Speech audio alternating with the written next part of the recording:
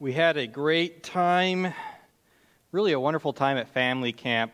The camping trip this week, my wife and I were driving home, and it's just like, this might have been the most fun we've ever had with our church body since coming here.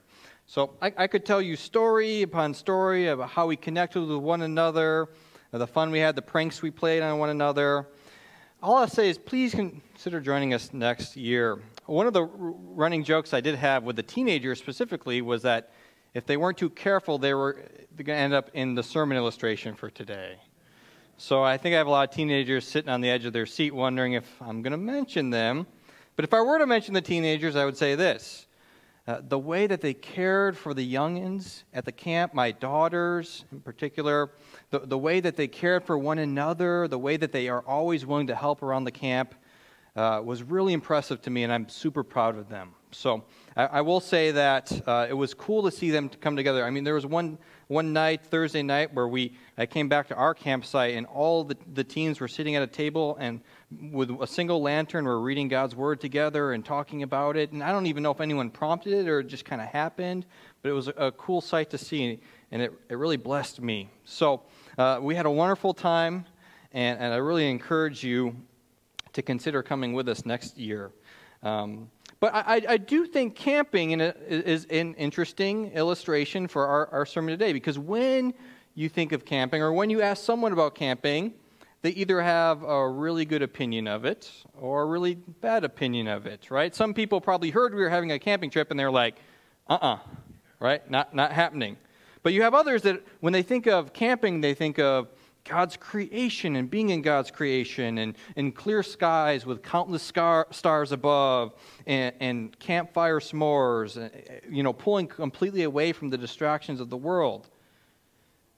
They think of all the positives, right? These are the optimists that we would have in us, especially when it comes to camping. They're optimistic about camping. Now others, on the other hand, right, when they think of camping, they think of mosquitoes and sleeping on a tree root, and maybe pit toilets, right? That was my daughter's, the biggest hurdle for the week was the pit toilet. That was an issue for us.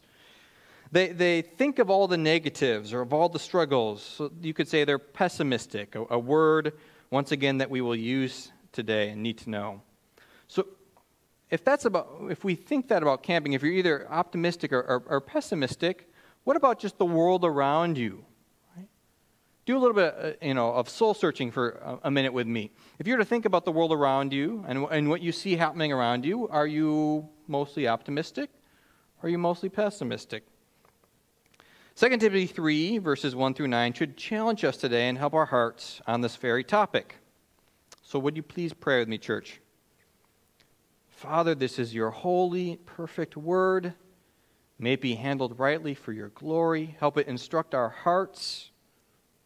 Help your character be exalted, your gospel be spoken of clearly, and your spirit work through the text and our hearts. We might have a right view and live well in this world, all for your glory and your kingdom purposes. We pray in Jesus' name. Amen.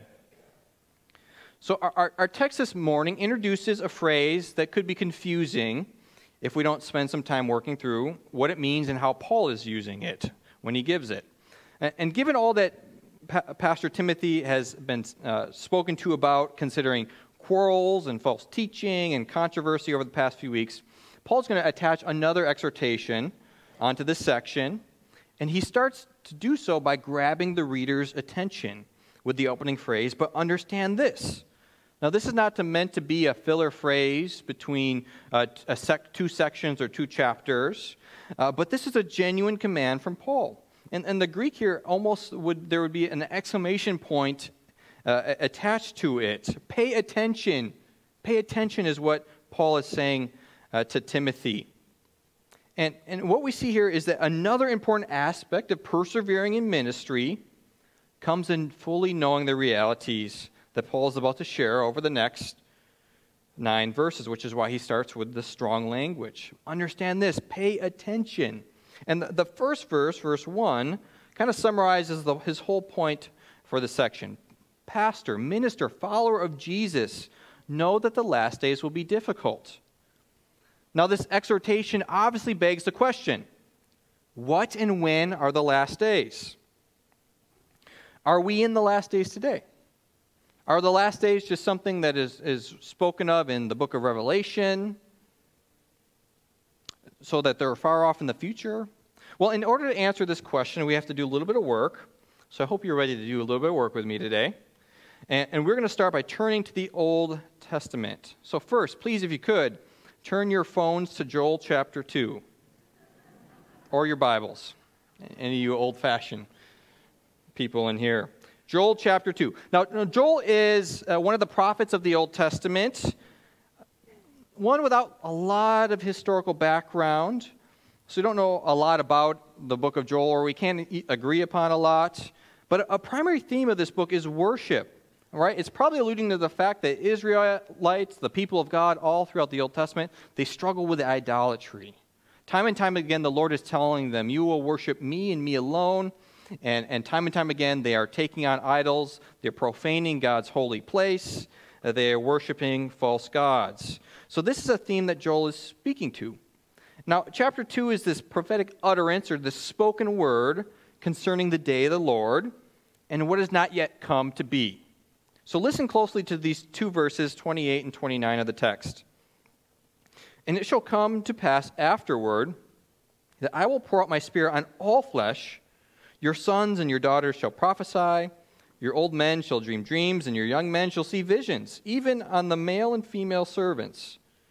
In those days I will pour out my spirit. And it goes on for a few more verses. But this text is speaking to a moment of proper worship, right, where God's spirit will be on all people, and they will speak and have prophecy and have visions in this supernatural way. But I want us to just briefly take a mental picture of that first line, and it shall come to pass afterward. So we have that, and it shall come to pass afterward. Now we're going to turn to the New Testament, to Acts chapter 2. Acts chapter 2, for those of you who are following along. Now, Acts chapter 2 is Pentecost. And for those of you who don't know what Pentecost is, it is this miraculous outpouring of God's Spirit on the church. And this is happening shortly after Jesus Christ was resurrected and ascended. So Christ goes away as he teaches the disciple. He has to go away because he's sending his Spirit.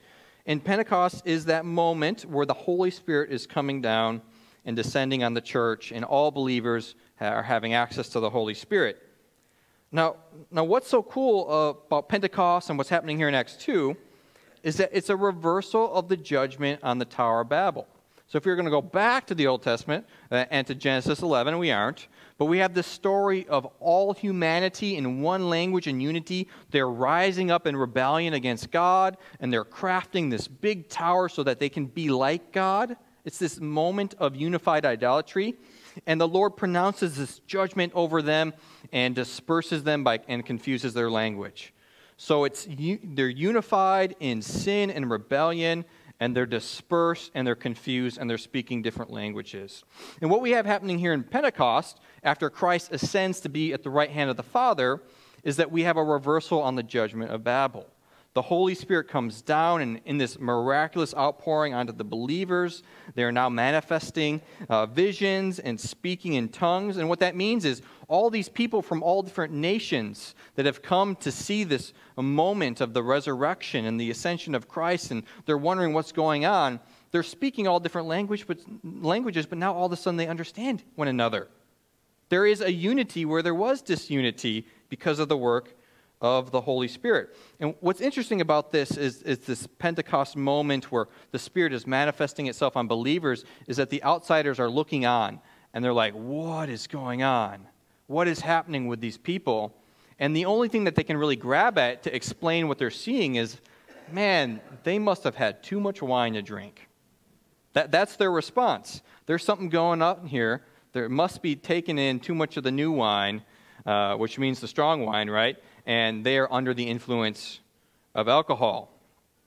So the Apostle Peter is asked to give an explanation to all that is happening in the church here at Pentecost. And what we have in Acts 2 is this sermon where he's proclaiming the gospel, but he's making sense of their situation in light of the gospel, in the light of the work of Christ. So, let's briefly focus on a few verses here, and they should sound familiar. That's the point. I'm going to start with verse 16 of chapter 2. But this is what was uttered through the prophet Joel. And in the last days it shall be, God declares, that I will pour out my Spirit on flesh, and your sons and your daughters shall prophesy. Your young men shall see visions, and your old men shall dream dreams.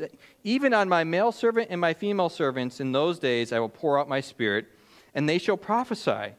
And I will show wonders in the heavens above and signs on the earth below, blood and fire and vapor of smoke. The sun shall be turned to darkness and the moon to blood before the day of the Lord comes, the great and magnificent day. And it shall come to pass that everyone who calls upon the name of the Lord shall be saved.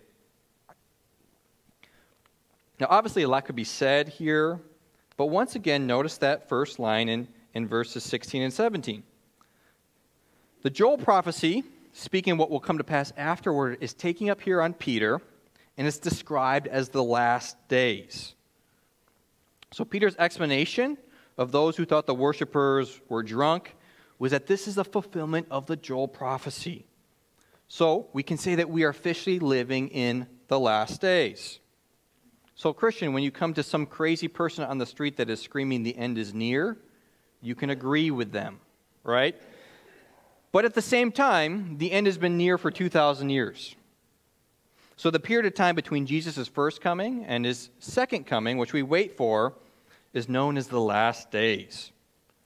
So that was a preface to all of what we're going to speak of in this text today. So let's turn back to the text. And here's where Paul tells Timothy that in the last days, there will come times of difficulty. And when he says that, he's speaking immediately to Timothy and his circumstances as a pastor in the church of Ephesus and all the trials and tribulations he will go through. But he's also speaking to us as we read this verse in Roscoe, Illinois in 2021. So now this period of last days can and probably include some of the things that are spoken of in Revelation, increased tribulation coming or when we get closer to the last day. But so there is a forward-looking component to it, the theological concept of the last day. But the immediate context Paul's speaking of here today, right in this moment, is that the last days are here. They are upon us. They are upon Timothy, and they are upon us today. And the second thing that we can note here is that he gives a warning concerning these last days. In these last days, there will be times of difficulty. And if anything, this gives us our first application of the day. And here's where we get the first of those two words. Christians should not be too overly optimistic about the last days. They will be times of difficulty. So this time period of God's history, these last days that we're living in, are not necessarily going to be easy. Now, this truth can be challenging to many. And there are people in our world today, within and without the church, outside the church, that can have an overly optimistic view of humanity and the end times. And what I mean by this is there's a lot of people in the world around us who believe that through human efforts, that we ourselves in our own power can bring about a utopia. And what I mean by that is like a perfect society where there's no more wars, no more hunger, no more injustice, right? Humans within themselves have the power to bring about peace and transformation. And whether it be through like governmental reform or justice work or environmental conservation, humans have within them some potential that can usher in a time of peace and tranquility. And this helps explain why some people that we kind of engage with can be so passionate about their political and their social causes is because they understand them to be a source and beacon of hope. They have full faith that they can actually undo the brokenness in the world around them and fix what we think cannot be fixed. Here's the kicker. The Christian story is the one that looks realistically at the world around it. And it names the brokenness that we see as, and names it what it actually is. It's sin. Sin is something that's so pervasive and destructive that human efforts to deal with sin will always fall short. And here's where we must be careful, church. We must be careful because I think what we do is we see people around us in the world around us, and they're embracing all of these social causes and isms, and they're placing their hope in something that's temporary. They're really placing their hope in something that cannot take what is dead and make it alive, right, which is the gospel. And what we do is we see their conflicting worldview, and we see the problem with how they're trying to navigate, and we either avoid them or we aim to defeat them, right? They're either a plague or a punching bag. But the image I would like to imprint on our minds today is this. All these people with their social causes and their isms are trying to grab onto these false stories and beliefs on how to fix the brokenness in the world around them, the brokenness that they truly experience, but in reality, they're blind. They are completely blind without light, and they're feeling around and trying to make sense of the world, but they're in the dark. And some of the passions and causes that they are championing do align with the Word of God, and this is where it becomes tricky, because we're all created in God's image, but at the end of the day, they don't have enough puzzle pieces to put together the puzzle that is the mystery of the cross.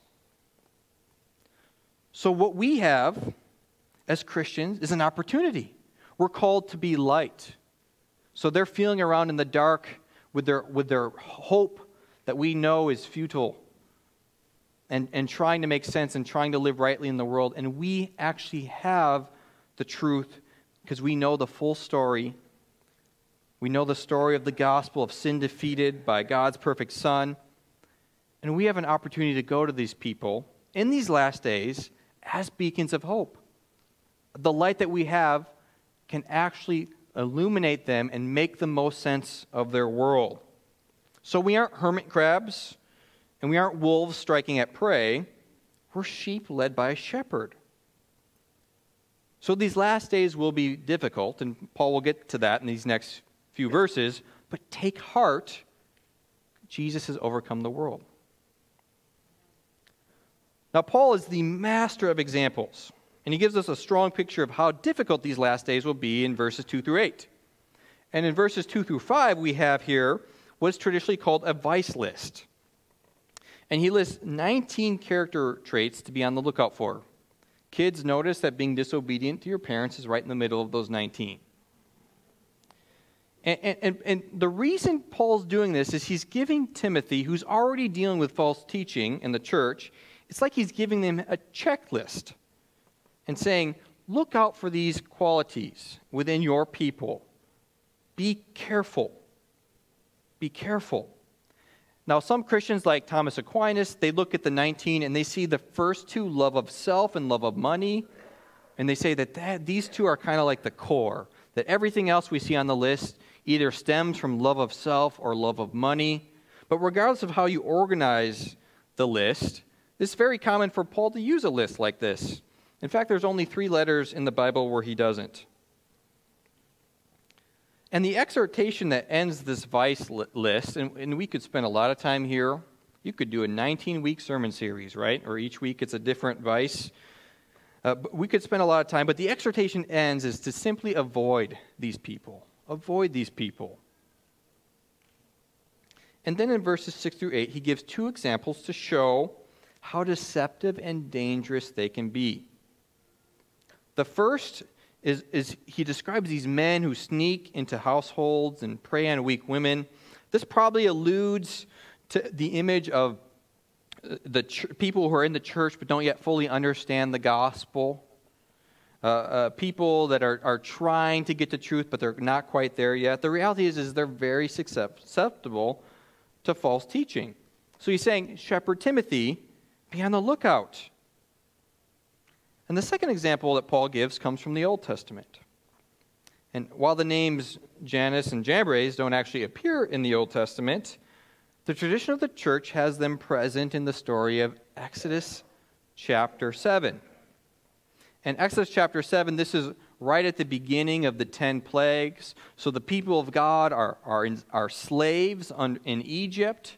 And they've been slaves in Egypt under a wicked Pharaoh for a long time.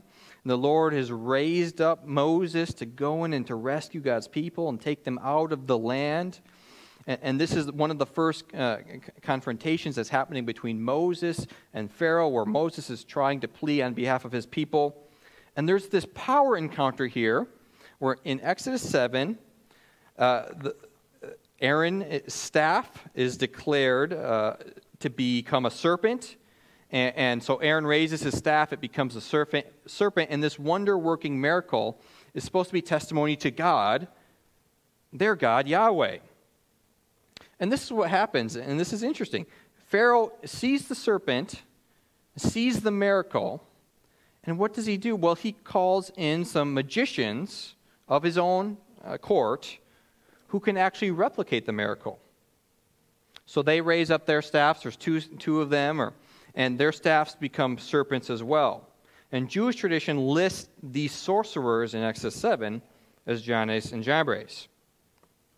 But in our text today, they represent counterfeit Christians.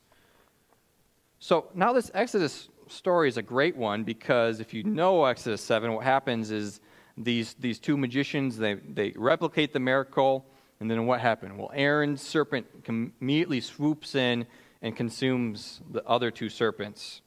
So in this power encounter, God's miracle overcomes. But it's interesting. And I think why Paul is using them as an example is he's trying to emphasize that false teachers, these people that Timothy is supposed to be on the lookout for, actually can and do powerful works. They can appear to be working miraculously for God. And this is why the vice list is just so important.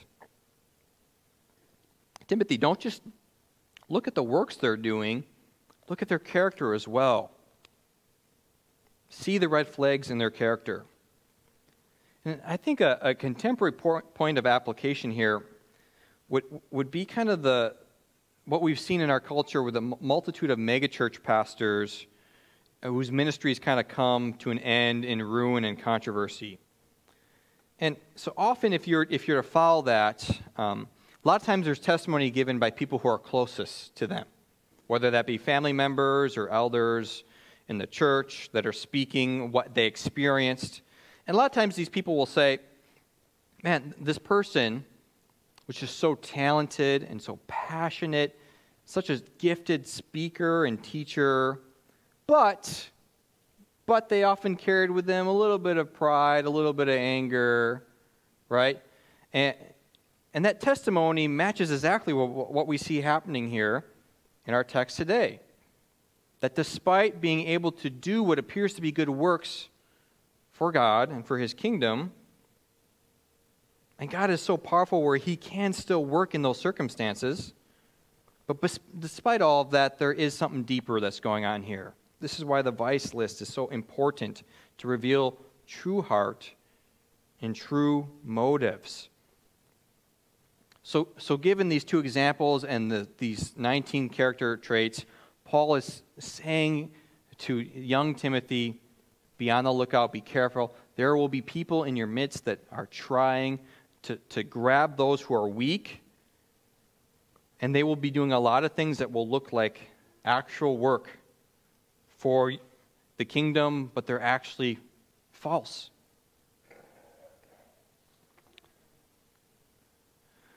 Now, what I like about this text is, despite all of this, the text actually ends with a glimmer of hope. See, Paul sees the efforts of these scheming men as futile. And verse 9 is just interesting to me. Here's what he says in verse 9. They will not get very far, for their folly will be plain to all, as was that of those two men. Right? So we know the story of Jannes and Jambres. They have replicate this miracle in the courtroom of Pharaoh, and immediately it's dealt with. The serpent from Yahweh consumes the false serpents. So Paul is using this to kind of teach us that, false doctrine and error will be exposed and dealt with. If it's not immediate, maybe in a generation or two, and if it's not happening within a generation, God will deal with all falsehood on the last day. Justice will be dealt. The truth will overcome all errors and falsehoods. And one commentator says that there's like a beautiful confidence here with Paul, a hope that truth will prevail against falsehood. And here is where we as Christians can learn our second application concerning living well in the last days. Christian, we are not to be too overly pessimistic about living in the last days. Yes, they will be terrible. Yes, they will be difficult. But we know the one who holds all things together. And I worry that if maybe we don't tend towards optimism or being openly optimistic, like the pessimism was the one that speaks to a lot of us. I know it speaks to me. This is where this text challenges me. And I think I see it accidentally kind of played out in two ways in the church. So let me just share with you briefly those two. The first is, I wonder if some forms of our Christianity have embraced some sort of escapism. And what I mean by this is there's this kind of accidental conviction that overemphasizes the terribleness of the last days. And then we as Christians, we cling to this idea that God will someday rescue us and God will help us escape. There's nothing good about this world. It's going to hell in the handbasket. So we must wait patiently for our ticket out of here. And this escapism rightly places its hope in paradise. It has a hope looking forward, but the problem is it undervalues what God is doing in the world today. And not only that, it doesn't just undervalue what God is doing in the world today, it struggles to even see that God, in his creation of the world, has created it good. God has created this world good. And our hope is not that God would simply pluck us out of this world, rescue us, pull us away to some place far away, but that he would actually come back and redeem all things. And the resurrection is physical. Creation is good. So when we're beaten up and when we're tired and when we are looking at the news headlines and just discouraged, we must be careful not to lose sight that God is working in the world. The world is good and all things will be redeemed and recreated one day. So that's escapism. The second pessimistic attitude I see a tendency of in the church is Christians to daydream and reminisce about the good old days. And I think this phenomenon makes total sense, right? I resonate with it, especially when you look at our nation specifically, and we see decades of social decay, and we see an exaltation in many forms of wickedness in the mainstream culture around us. But from a historical perspective, be careful. From a historical perspective, be careful. I found this quote that I thought was interesting from the historian and theologian Carl Trueman, and he has this book that's a hard read but a fascinating read called The Rise of the Modern Self. But listen to this quote as he addresses this. He addresses that kind of the good old days attitude. Here's what he says.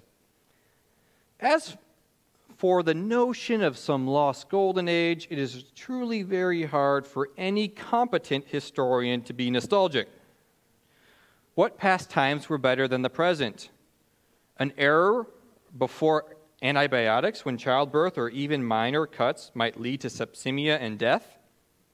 The great days of the 19th century when the church was culturally powerful and marriage was between one man and one woman for life, but little children worked in factories and swept chimneys. Perhaps the Great Depression, the Second World War, the era of Vietnam. Every age has had its darkness and its danger. The task of the Christian is not to whine about the moment in which he or she lives, but to understand the problems and respond appropriately to them. Carl's known a little bit, he's known for his strong language, right? But I think he's onto something. We live in a day where the fastest growing church in the world around us is in Iraq, Iran, and China. Like, that's something to be hopeful about. And the truth is, God's kingdom is unshakable. His plan will come to pass in His timing, and all of it will bring about glory to Him. So, as we conclude our text today, God's Word is asking us to live in this constant tension. Maybe you could call it biblical realism. We live in the last days, and they will be difficult. We shouldn't be too overly optimistic. We live in the last days, and nothing will stop God's work and God's truth. We shouldn't be too pessimistic. And the hope of the gospel balances us in both directions. If we get overly confident, whether that be in a political party or a social cause that we're passionate about, we remember the reality of sin. But if we get overly sorrowful, we remember that the grave has been defeated. And this tension, if we embrace it well, actually gives us one of the most powerful tools in evangelism. Remember my image. We have all these people that are embracing all these causes and isms, and they're trying to live rightly, and they're trying to bring about peace and tranquility in the world, and they don't quite understand it because they're lost and they're dead in their sin, and they're blind and they're in the darkness, and yet we have the light because we've been set free by the gospel. We've been recreated by the truth of the gospel. So not only can we go into their situation and make sense of the brokenness that they're suffering, but we can actually also show them the way out. We carry with us the light needed for redemption, the gospel. So, sit with this for a minute. Do you see yourself as overly optimistic or pessimistic about the world we live in today? Wherever you stand, remember the gospel. Remember that we know how the story ends. And as we leave this door today and we enter into a dark world, we have hope that no matter what, God is doing a new work in and through His creation. And there's nothing that can stop that. Let's pray. Father, we thank You for this text, how it challenges us. It challenges me, Lord, as I can sometimes be pessimistic about the world around us. Help me always remember the gospel, that we know how the story ends. Help me have hope. I pray that for all of us, that we would have hope, true hope. But Lord, we thank You that it also gives us a realistic view of sin and brokenness in this world. There's so many people out in the world around us, in our families, in our workplaces, that are grabbing in the darkness for something to hold on to. I pray that the gospel would just temper our attitudes, sprinkle our words and our conversations with grace, and help us be light and beacons of hope to all those around us. Challenge us by Your Spirit that convicts. Equip us with love as we're sent out into this world. In Jesus' name, amen.